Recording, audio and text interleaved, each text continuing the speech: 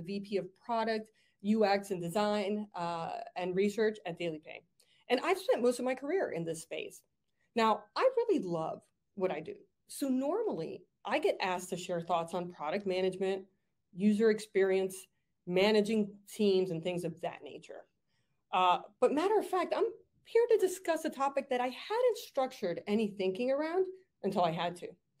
And not because I wanted to, but because I really had to. Surviving and thriving during challenging times. No one sets out thinking, I'm going to make this a challenging time, but it happens, and it can seem insurmountable. This is a new topic for me to speak about. And of course, typical to many women, I had that moment of, wait, am I even qualified to speak about this topic? But once I reflected a little, I found more than a few moments that I could speak about. You might be thinking, challenging times. She's going to talk about the pandemic, isn't she? Well, yes and no. Challenging times often come on an individual basis or to a small group. But collectively, we've experienced something in the pandemic that changed us all. It was a forced reset for many of us, one we didn't ask for, but one that made us pause and rethink our approach. Because it was so widespread, it gave us something else that we rarely have: collective empathy. Truth is, I'm grateful for it. Now, that's not probably a popular opinion, but it taught me a lot. I didn't ask for it, but it gave me a perspective I needed, and it tested my resilience. And it's not like many of us had a choice. I'm willing to bet good money that not a single person here said, let's make it a worldwide pandemic that will forever change the way we think about working, leading teams, and managing our health and our families. We've experienced this, but challenging times don't need to be at the scale of a widespread pandemic to feel difficult. So I believe we have a poll. Please correct me if I'm wrong, but you can just answer. You know what? We don't need a fancy poll. Let's just answer in the chat here. Simple yes or no. How many of you would say that you're dealing with a challenging time right now? Perhaps you're taking care of a sick loved one, or feeling a little burnout at work, or maybe having trouble balancing parenting with the demands of work. I'll take a look here at the chat in case anyone's on there. Okay, well, I'm not seeing that go through, so we'll chalk that up to a little technical difficulty. But I'm willing to assume that there's a fair amount of. You're right, Dar. There's always just a tiny bit of a lag, so they are totally coming through now. You got lots of yeses. Some saying collective empathy. Yes, yes, yes. So you're on the right track. Perfect. Okay, good. Fantastic. So I have a playbook that applies to across all types of challenges, and it doesn't need to be a pandemic level challenge. Although now that we have some experience with that under our belt, don't we? So the first thing is the power of navigating micro moments. I received some great advice many, many years ago from a friend as I was taking on a personal quest of mine. It has stuck with me through the years, and I keep coming back to it over and over again. Just recently, it has helped me through yet another challenge that I've, albeit willingly, taken on, which is training for a triathlon. The lesson my friend gave me was to always remember something when you're facing that challenge. It's not one big thing to overcome.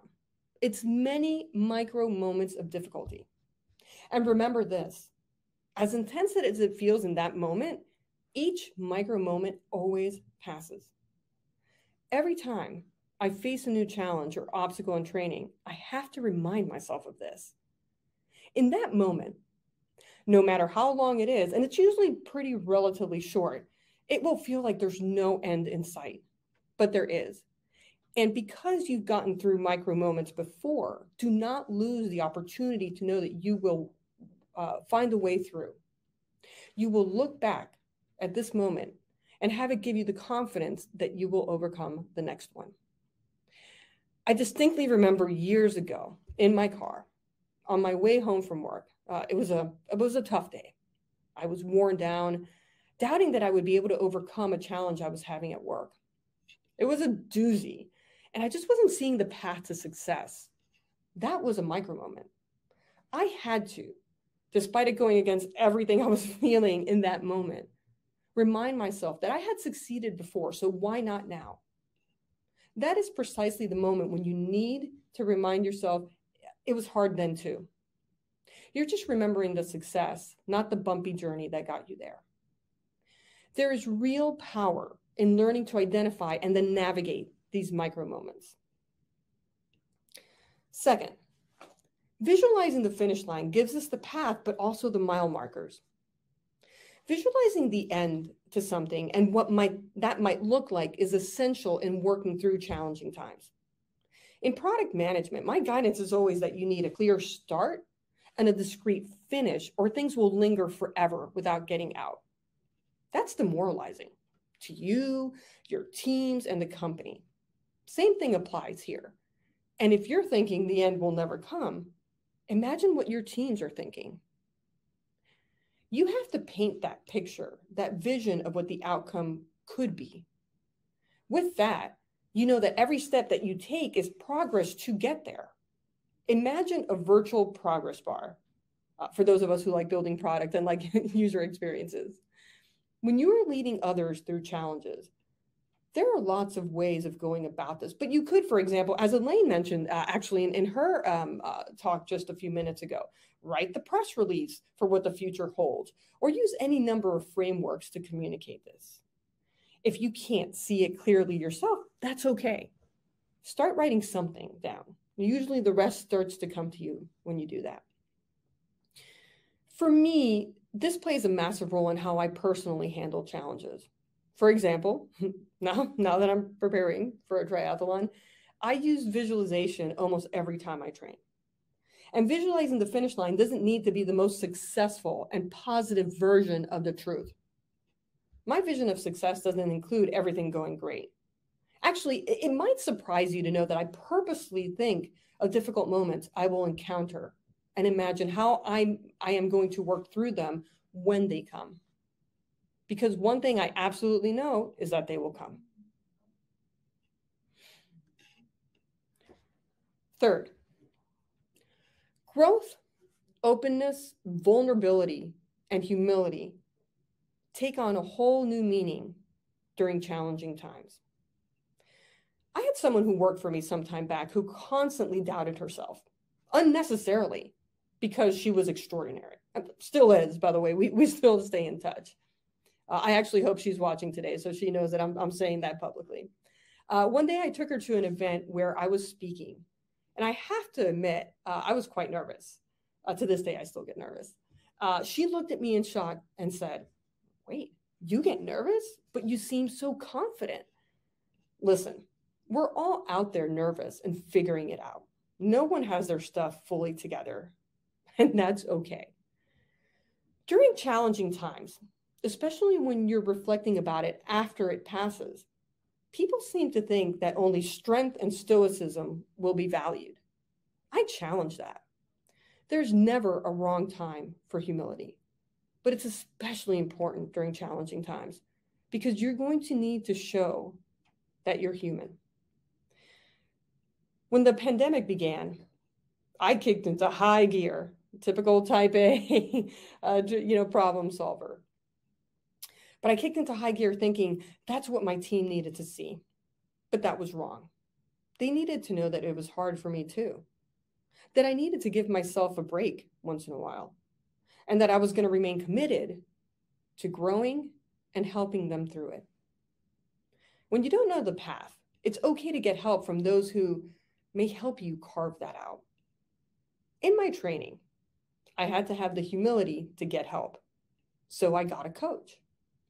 And I'm grateful I did, because really, I do not know what I'm doing. I need someone to tell me how to prepare for something like that. In my career, when facing uncharted territory, I turned to my leadership coach. She's an expert in what she does.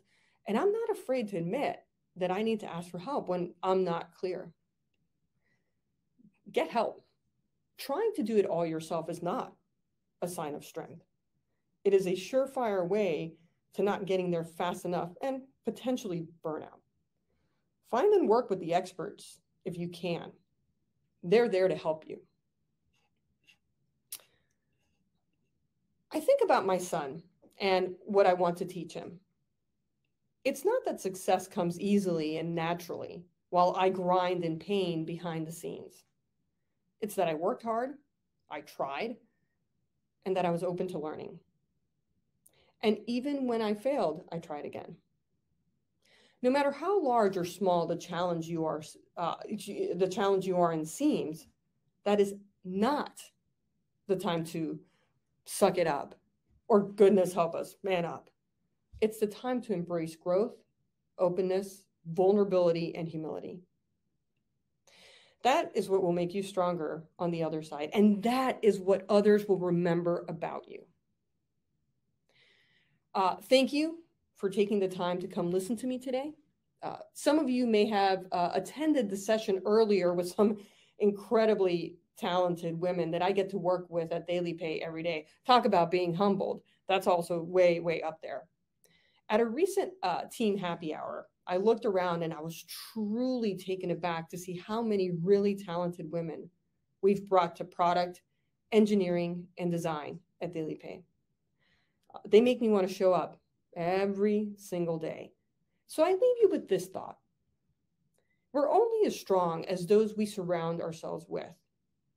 Trust in each other, be kind to each other, and mostly be kind to yourselves. Thank you so much for the opportunity to speak to you today, to share a little bit about an area that I haven't spoken about in depth, but always great to reflect on and to share anything I've learned along the way. Thank you so much, Dar, for sharing your story and kind of, reflecting as you go at the same time. And we've just shared in the chat that if anyone has questions for you, we do have time to do that. So we do have a few more minutes, so that's perfect. But because we have this time together still, Dar, here, I'm curious, like when you do this exercise of, coming to speak here and you said, you're someone who still does get nervous and you're sharing a personal story. Is there anything that you would share that you did to kind of prepare in advance for that or like be in a space to be able to share your story in that way? Yeah, absolutely. Many years ago, I realized something about myself, right? And you're always going to be nervous, by the way. That's just a very natural human response. But there was a moment in life where I stopped trying to be what I thought others wanted me to be and expected me to be, and just showed up in the most authentic way that I could. Meaning I brought my whole self to my job, to my family, to my life. And once I started doing that, it enabled me to become a stronger storyteller. And what is speaking to others if not storytelling? It's one of the things that I look for when I'm hiring for product, UX, and design, because it is that storytelling that allows you to connect in a meaningful way. And that's really where you start to see, the benefits, right? So this event, and I'm sure there's a lot of folks on watching right now, I probably should be more nervous than I am, but knowing that I'm just bringing myself to the table is what helps me kind of overcome that and prepare. Yeah, it kind of relaxes you into it, doesn't it? Because you're being your authentic self. So what could go wrong if you're being you, right? In that same sense. And if it does, like you're being true to yourself and we can like hang our hat on that, right? Yep, agreed. What about finding the like root of the story that's worth sharing? Is there anything that comes to mind for you there? Like, sometimes we think, okay, I'm being me and I'm telling my story, but what part of my story are people going to find interesting and resonate with? Any tips there, Dar? Yeah, no, that's a good question and relevant here, because this is a topic that I honestly, when we talked about me coming here to chat with you all, I thought, well, what am I going to say about this? Right. So, it's the same is true. Like when you're interviewing, I always look for examples. So I sit here and I don't naturally come up with like, oh, let me just like spit out this speech. Right. I think about, what are the kinds of things that might cause challenges, and I write those down. And then I think about, well, reflecting back, have I been through that? Have I witnessed that? Have I seen others go through that? Sometimes, and my team can attest to this, I'm sure they'll probably write in a chat, I crowdsource. I reached out to some folks in the team and say, hey, tell me about some of the experiences that you've had here. So there is a little bit of legwork and research that goes into that. It's not just self-reflection, right? It's, as I mentioned, when I need help, I go to a coach and get the guidance I need. Same thing applies here. Like, do your research and go, find out, good examples that'll help prompt more thinking. Yeah, I think that's great advice. I think so often when we do these things too, especially when we are telling our own stories, we think, well, it has to just be me because it's my story. But the reality is, like, you can tell our own story and still use examples from other people's experience that we draw in, or just like hear what resonates from our peers when we're asking those questions. So very good advice, Dar. Thank you for that. Absolutely. Now, it's funny, we have many, many wonderful comments in the chat for you, but no glaring questions at this point in time. But I encourage you, go in there and pop in and see, because we have many people really resonating with what you're saying, especially about kind of bringing our whole self to the table rather than compartmentalizing something, and saying that like what you're sharing is really refreshing for them to hear, probably because it's resonating, because maybe they felt the same way to some degree. So thank you again, Dar, for being with us today at the Women Tech Global Conference.